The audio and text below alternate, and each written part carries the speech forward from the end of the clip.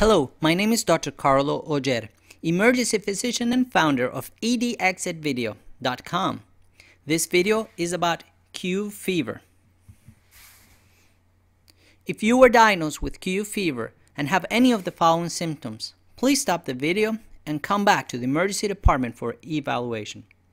If you have cough or shortness of breath, if you have abdominal pain or abdominal pain that has worsened since your initial visit, if you have jaundice, which is a yellow coloration of the skins and eye, if you have confusion or any change in mentation like level of alertness, or if you have any other significant symptom that was not there on your first visit. Q fever is caused by an infection by the bacteria Coxiella burnetii. This bacteria is commonly found in cattle, sheep, and goats.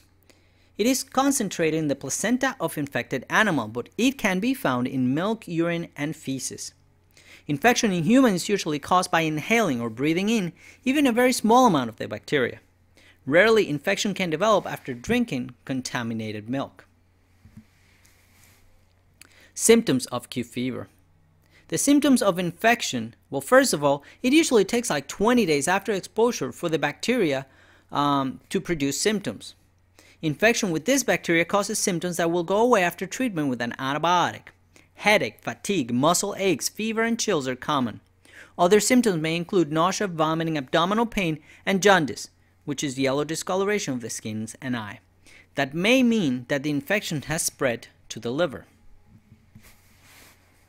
Diagnosis. The diagnosis is made by X-rays, blood tests, and blood cultures. Treatment. Usually treatment is 5 to 7 days of antibiotics.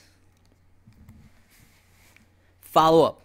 An echocardiogram should be done in follow-up to make sure there's no injury to the heart as a result of the infection. Follow-up serology should be performed for at least twice over a 6-month period to make sure the infection is completely gone.